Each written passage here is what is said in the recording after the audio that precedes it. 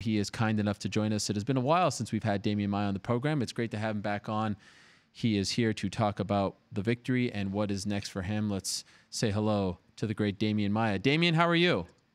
Hey, how you doing, Ariel? I'm doing great. It's great to have you on the show. It's been a while. Congratulations on the win against Ben Askren. Let's start there. Did you think that the fight would play out like that? Because it did seem like for the first, 2 rounds or so, predominantly, it turned into like a striking match.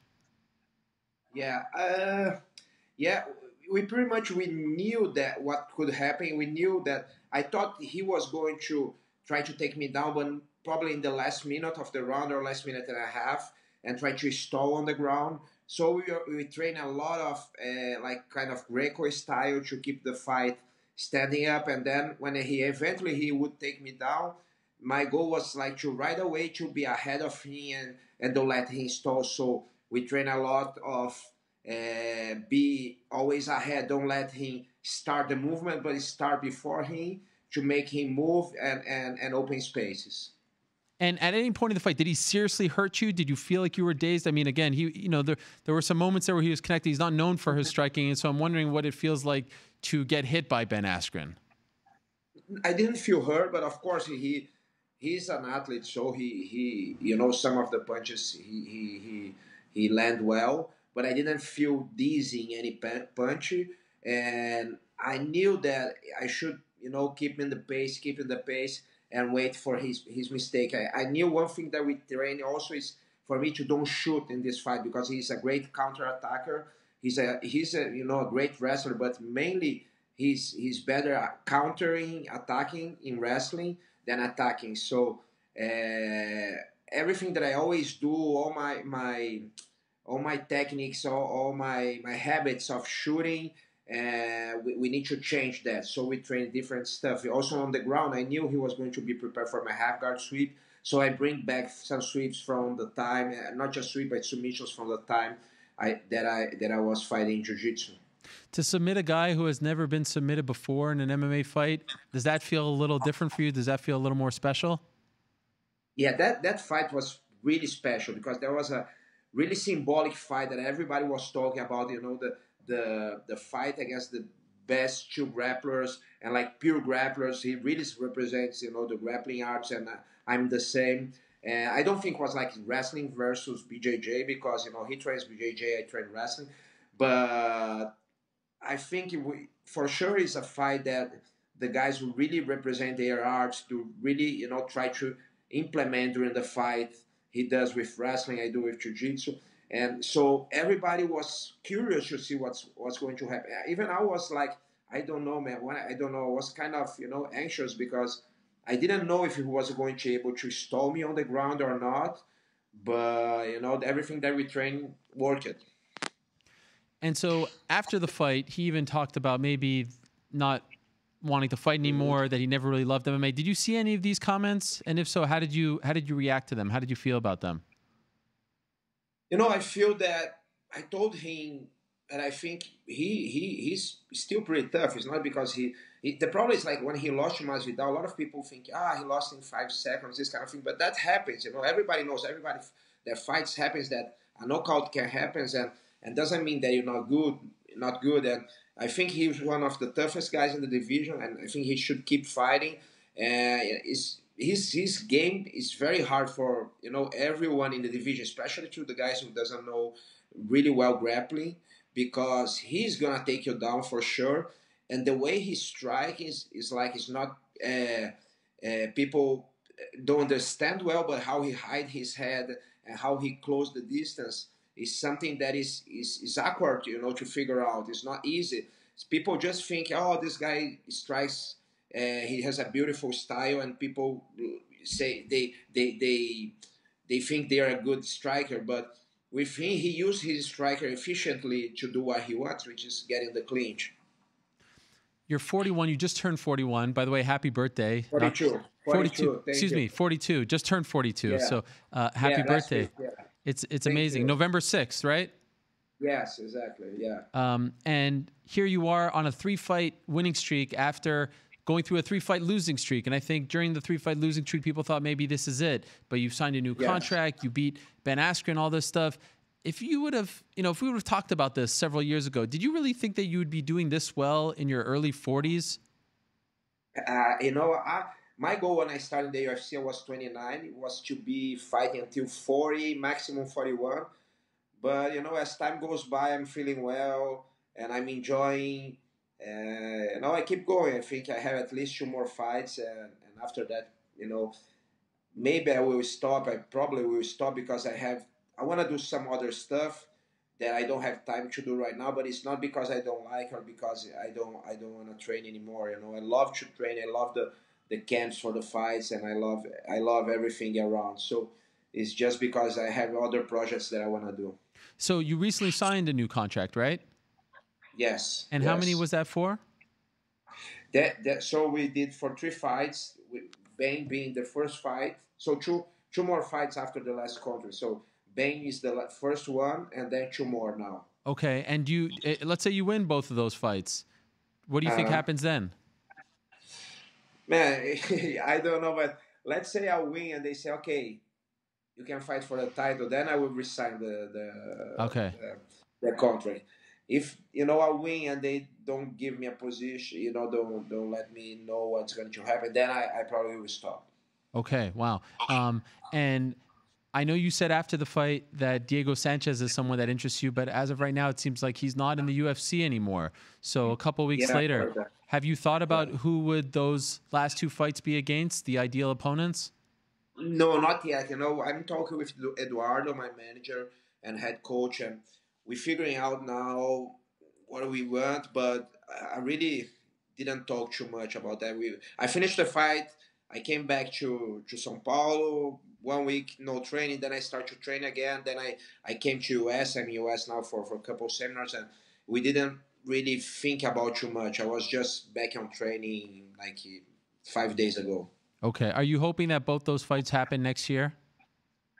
Yeah, for sure. Okay. I want to do those 2 fights next year. And would it bother you, like after the 2 fights, if they don't give you a title shot, will you feel unfulfilled with your career if you don't ever win that belt? No, I don't think so. Ariel. Before, I remember a few years ago, I was thinking, man, if I win the title, I can die the very next day. I will be happy. But right now, my mindset changed a lot. After my family, my kids, after I had that infection in my shoulder. And I think, it's some kind of cliche thing to talk about, but I think I have a mission in my life. And I say that, that is spread Brazilian Jiu-Jitsu and go and talk about giving seminars and try to get people to training. And that's, a bigger mission than just winning. So I'm very fulfilled because a lot of people, they consider me the best BJJ fighter in the MMA world. And that's something very important for me, so important as a belt. And also, to have so many followers and to end my career, if I end next year, being the guy who represents Brazilian Jiu-Jitsu there, and hopefully, get most wins in the UFC if I can pass Cerrone and these kind of things. I know you're very humble, but do you consider yourself the best BJJ practitioner in MMA history? I think I do. I of course I'm not gonna say I'm the best, but I'm the one that represents most for sure. All my game, all my boxing training, all my wrestling training is just to be able to put my jiu-jitsu the game. So I'm not a guy who train boxing because I'm looking for a knockout, and I'm a guy who is looking for doing jiu-jitsu all the time. So everything that I do when I'm training is thinking about the jiu-jitsu, and I don't think other fights are like that. The other fights, they are more like, okay, if I need to strike, I will strike. If I need to go to the ground, I will go to the ground. I'm good on that too. But for me, it's all about close distance, get the clinch, and use my jiu-jitsu. So I think I represent most than anyone. Will you want, like those 2 fights, you have 2 fights left, right, on this contract. Do you want to get 2 submissions to tie Oliveira? And obviously the 2 victories that would surpass Cerrone if he doesn't win. Like, are these things that you actually think about? Yeah, for sure. That's something very cool. Before the fight, I never think about that because I don't want to, get that in my head. But after the fight, it's always nice. It's always nice to have a record like that. And also, Oliveira is fighting this weekend, so I don't know what's gonna happen, and it's a nice record for sure. You know, it's something that I always think about. One of your very impressive victories as of late was the win over Jorge Masvidal. Are you shocked to see what he has become, you know, in the last year or so, how popular he's become, how good he has become after doing this for so long? What do you make of this? I think, man, he's a guy who been evolving. You know, all these years, he's a guy who is getting better and better and better, more dangerous. So I'm not surprised. I think, you know, I'm the same. I'm getting better also with the time, and I think sometimes people, they look to a fighter and they say, oh, this guy doesn't know to punch or doesn't know to fight jiu-jitsu, but they look the fights of the guys like 6 years before, and you know, in 6 years, 3 years, 4 years, you can become a totally different fighter, and that's what is happening to him. And of course, he's good in marketing, he's good in talking, and the fight with Nate helped a lot because Nate is the same. But I'm not surprised. I thought he's pretty tough. He's a great fighter, and you know, he said if he win the gold, he want to give him the chance to fight against him. So you know, I'm really cheering for him to get the title shot now, fight the winner of Usman and Kobe, and I will cheer for him for sure. I want him to win. Yeah. Did you feel like that came out of left field? Like, were you surprised to hear him say that? No, you know, I was a little bit, but not too much. I think would be nice, and I was a little bit surprised, but not too much. And yeah, that's it. And just curious, Colby, Usman, you fought both of them as well. Who do you think wins that title fight next month? That's a very good question. Who you think? Are you asking me? Yeah, no, I just want to know. No, let me tell you something, Demian. There's one thing that I've learned in my career. It's that MMA fighters are the toughest, bravest people in the world, but they're also very sensitive. And when you pick against one of them, Yeah, they get very mad at you. So I've exactly. decided. Because people are very egocentric, right? When Yes. people say, I think, like Ben Askren will win, not them, I said, man, it's just the guy is a journalist. He should pick somebody. You know, there is no hard feelings about that. Yeah. But some people, they have the ego too big. But I think it's a very even fight for sure. I think Usman is the favorite. I think he's more technical. He's great wrestler and great athlete and been proving that. But Kobe's a trick fighter. I always say that because I fought him. And he's a guy who, when you start to fight him, you think, you know, will be easy because the distance, you can connect some punches, but his pace is amazing. He keep going, and there is one thing that, you know, can change this fight. He's very good on make you angry, and I think he as you can see, he's doing that with Usman. Usman is getting out of his mind. So I think for Usman, it's very important to keep calm and don't try to go there and beat, like beat. I mean, like hurt Kobe, but try to go there and win the fight. Mm. Because if you get in the fight mode and not in the competition mode, I think you know, Kobe will have a bigger chance to win. I think it's very important to Usman understand that, because Kobe is used with that. You know, he always trash talking, but for him, it's the way he does. He doesn't change his mindset, but what he does is like something like McGregor does. He can make the other guy get angry and get, you know, rage and try to just beat him. And then when the guy gets frustrated because, let's say, he is not able to knock him out or something, he keep the pace all the way, and he has an incredible pace, and that's how he can win the fight. But I think Usman is still a little bit, you know, favorite. Okay. And finally for you, Demian, is there a secret to your longevity? I mean, you pretty much look the same. You're fighting just as good as you did when you came into the UFC. How do you explain this at 42? Is it just, you know, good luck, good genes? I don't know. But for athletes, for people, regular people who feel like they're getting older, like I'm 37 now and I feel like I'm slowing down a little bit. What has been the secret to your success and longevity? I think one secret is like, you cannot make the same mistakes that we did when you were younger. Like, you have less space to mistakes. So let's give you an example. when I was 30 or 20 something, I could sleep bad, could eat not so good, and do all these things and keep doing well in training and in competition. Now I need to take much more care about my nutrition, much more care about my sleeping time and the hydration. Also, something that I didn't pay attention in the past. And I think that the most important things lays in the simple things.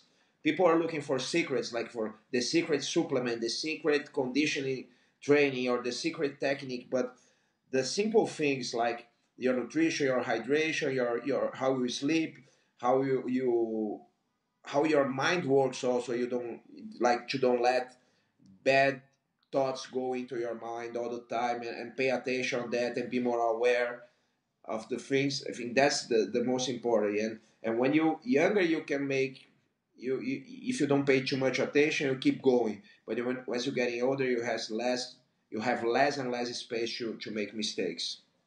Amen. The words from the wise Demian Maia. And it's amazing, by the way. I love like when you tweeted about Anthony Martin on Saturday. I love how you always kind of, you don't do a lot of social media, but you kind of pop up anytime someone that you have a history with, that you have fought, has done something notable. I love that you do that, and keep that connection up with your past opponents. I think it's really cool.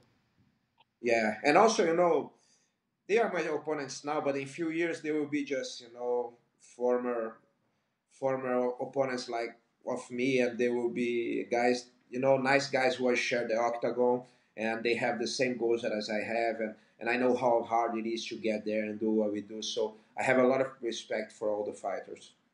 Demian, pleasure as always. Great to have you on the show. Great to talk to you, my friend, and continued success, and congratulations on your recent success. It's amazing to see what you're doing at this age.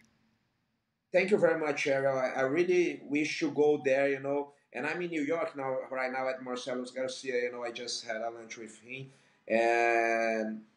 but I didn't know the studio changed, and now you're much farther. It's very. So, don't worry. I had something to do here, but next time I go there. No problem. I don't blame you, my friend. Thank you very much for the time, as always. Thank you very much, Ariel. See you. Bye-bye. Hello, everyone. It's Ariel Helwani. I just came here to thank you for watching our ESPN YouTube channel. It's the best. You know what else is the best? The ESPN app. You can get highlights, analysis, all that stuff and more. And if you want premium content and live streaming sports, there's only one place for all of that. It's ESPN Plus.